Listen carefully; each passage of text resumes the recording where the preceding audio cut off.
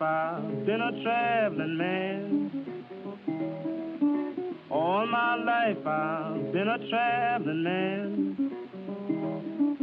Staying alone and doing the best I can.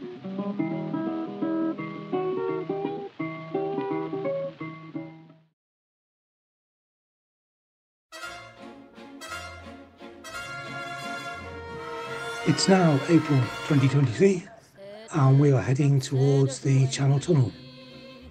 Unusually, instead of getting through the tunnel and turning right and chasing the sun, we're going to turn left and head to the land of the midnight sun. So we are off to Norway via Germany, Denmark. In Norway, up the west coast, not too sure we'll get to the Lofoten Islands yet, but certainly north of the Arctic Circle, and then across into Sweden and down across the Øresund Bridge back into Denmark. So essentially a big loop over the next 90 days. Il arrive en courant derrière moi. Padam, padam, padam. One thing we're hoping for is slightly decent roads on our journey. Not too sure what to expect. Most of what we've read said the road network is very good, and it's got to be a vast improvement on these potholes.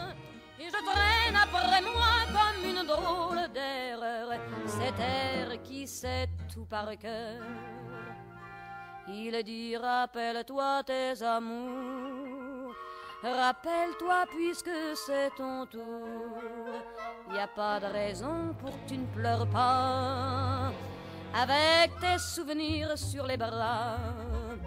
Et moi je revois ce qui reste, mes 20 ans font battre tambour. Je vois s'entrebattre des gestes, toute la comédie des amours sur cette terre qui va toujours. Padam, padam, padam, des je t'aime de 14 juillet. Padam, padam, padam. Here he goes then, onto the train. Unusually, we were actually delayed, which is the first time that's happened to us. So essentially there's an hour plus delay, which means by the time we get into France it's going to be dark. So drive on the right, drive on the right, drive on the right, and remember to put the headlights on.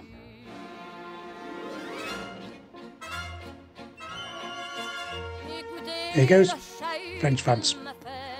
We're actually heading over to Sangatti, to the air, which is there. Stayed there before.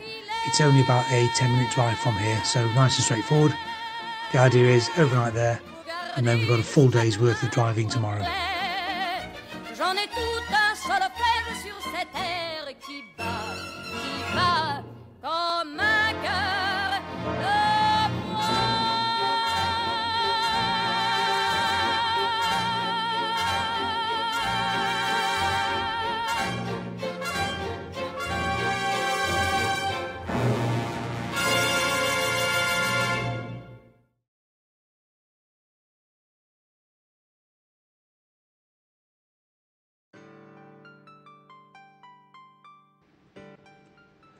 Left Sangatti and headed north towards Arnhem.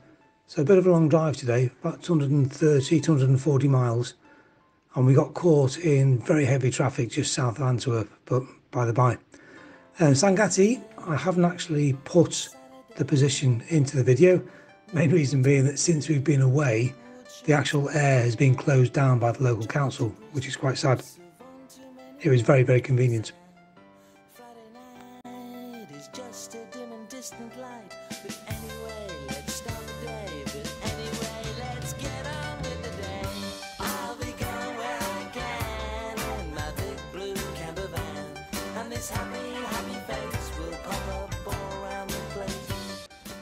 First stop is Camp in Warnsborn, just outside Arnhem.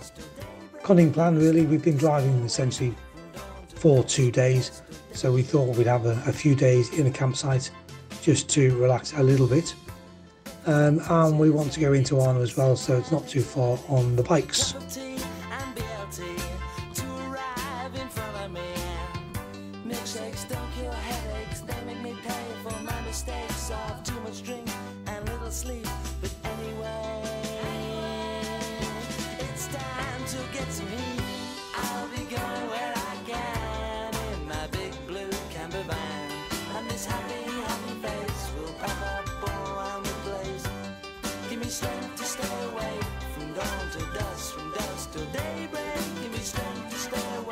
Nice campsite, set in some woods, normal facilities.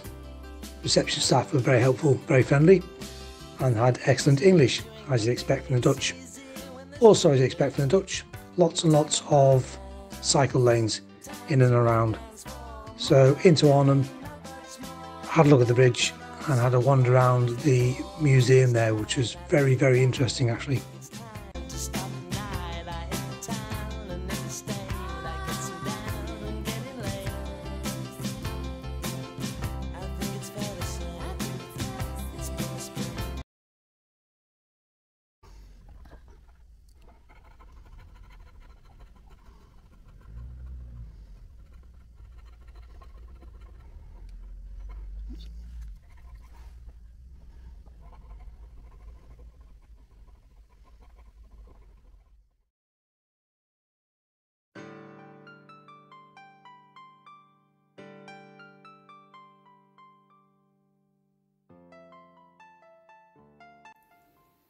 To Bremen now, and as to be expected because it is April, showers, lots of.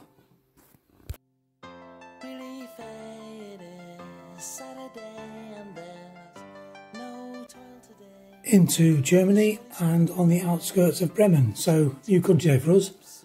We are heading towards a Stellplatz that we found on Google Maps, just on the outskirts of town on the banks of the river. Didn't realise until this point that even though the lights are on green for us to turn right, the cyclists can still whiz across the road.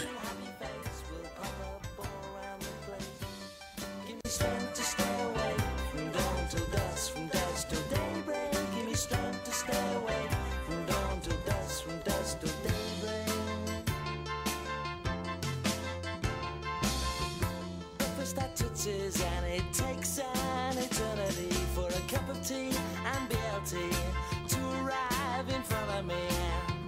Milkshakes don't cure headaches, they make me pay for my mistakes of too much drink and little sleep. But anyway, it's time to get to me. I'll be going where I Arriving at the Stellplatz now, it's actually situated by the river in amongst some allotments, so as settings go, it's all rather pleasant. Get to the barrier, the normal faff. Do we need to go forward? Do we need to go back? Do we take a ticket now? Do we take a ticket when we leave? Do we pay now? Do we pay when we leave? Anyway, you take a ticket. And that also gives you access to the toilets and showers over on the left. Once you're in, find a parking spot and away you go. If you need electricity, it's an extra charge. So you need to pop 10 bob in the meter. And then when it runs out, you pop another 10 bob in. Well, euros actually.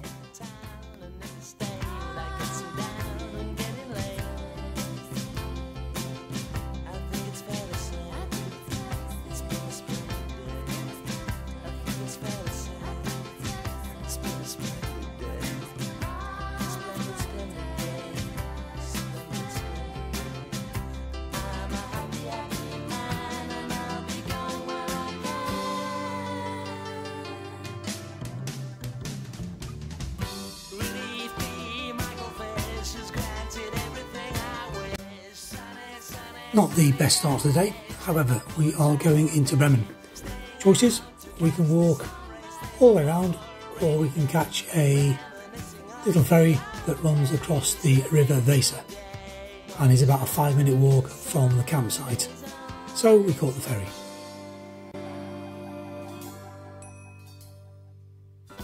I'll be going where I can in my big blue camper van, and this happy face will pop up all around the place. Give me strength to stay away from dawn till dusk, from dusk till daybreak. Give me strength to stay. Bit blowy now, as you can see.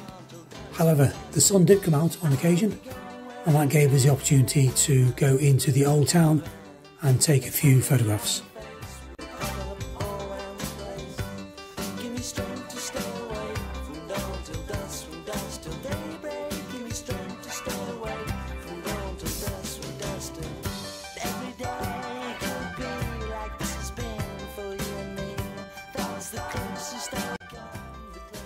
The Brothers Grimm wrote a fairy tale about the Bremen musicians, and there is an official statue to them in bronze in the town. There are also a number of variations on the theme scattered about.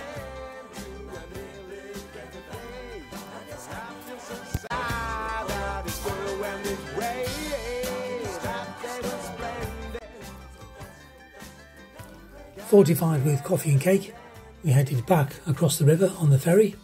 Still windy, still blowy, and we happened to be there on the one day when the man is hosing down the jetty.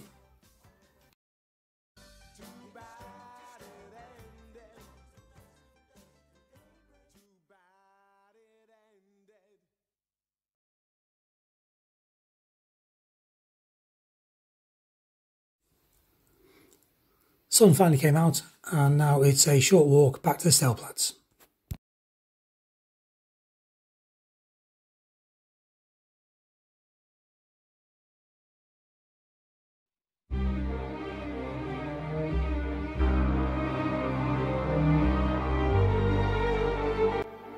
We've now left Bremen and are heading towards Kiel. Well, in fact, it's the east of Kiel.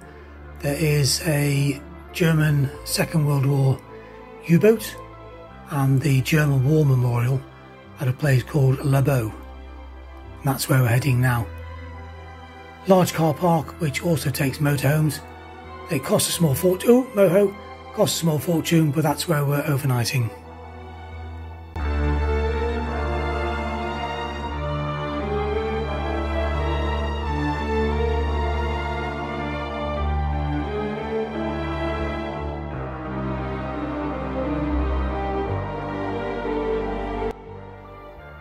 There's a posh chemical toilet point which cleans out your tanks for you, but apart from that, no services whatsoever.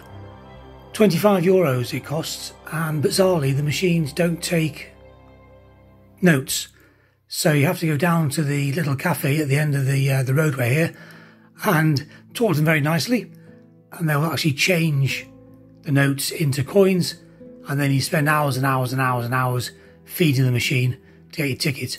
Not convinced anybody else bothered, but we did.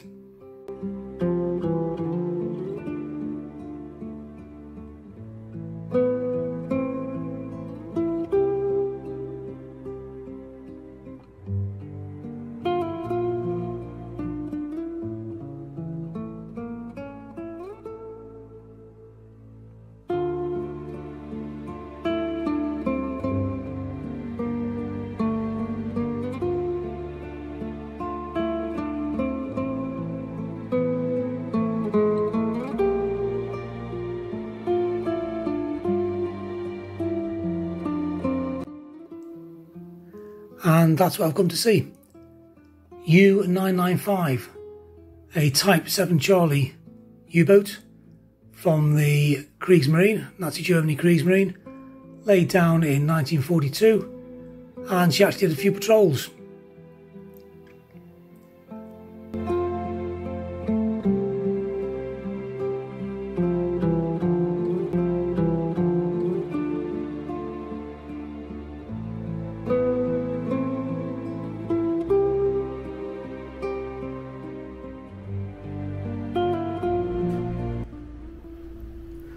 So, having paid your pennies, you enter through the stern of the submarine into the after torpedo room and go forward through the electric motor room and then into the diesel generator shack. After that, it's the accommodation, followed by a control room, galley, officers' accommodation and the forward torpedo room.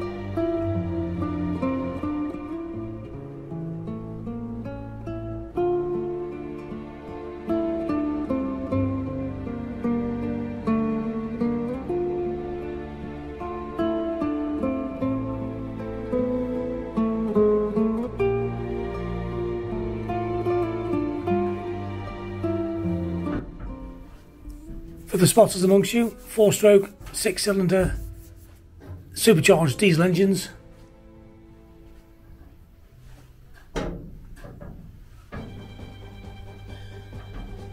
Driving 2 shafts. Maximum speed of around about 20 knots on the surface and 6 or 7 when dived.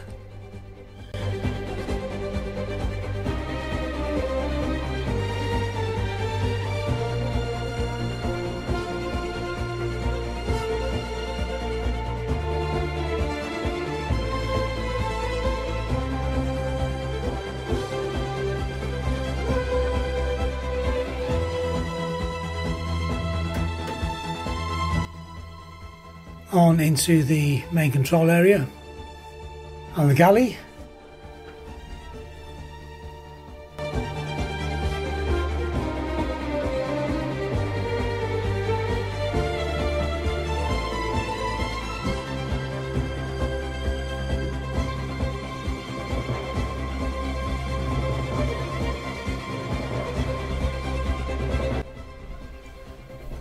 Forward torpedo compartment, so 4 torpedo tubes forward and 1 aft.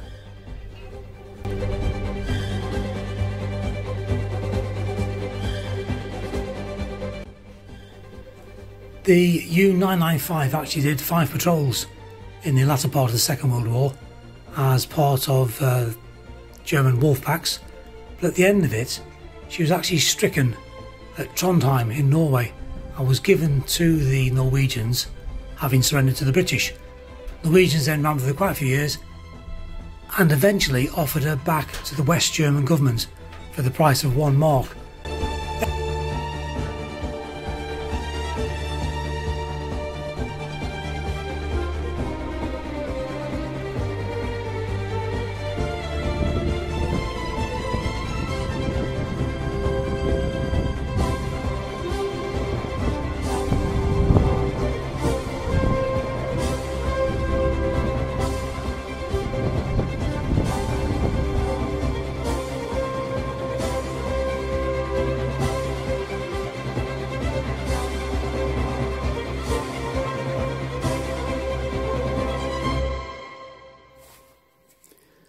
Right, that's enough recent history. We're now off to Denmark to see what the Vikings got up to.